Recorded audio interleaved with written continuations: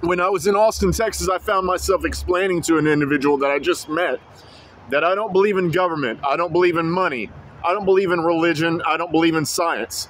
And his response to me was, what do you believe in?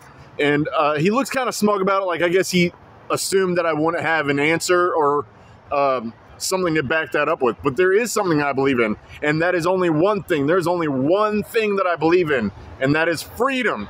I don't believe in anything else that you have to offer or anyone else has to offer unless it makes me free. And the only thing that makes you free is the truth, just like Jesus says. But everybody, including people in the church, want to ignore that.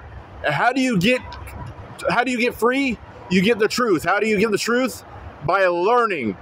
Most people just ignore what I have to say, and the key root word of ignorance is ignore. You can't get the truth.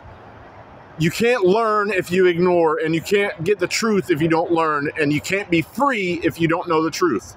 You are loved.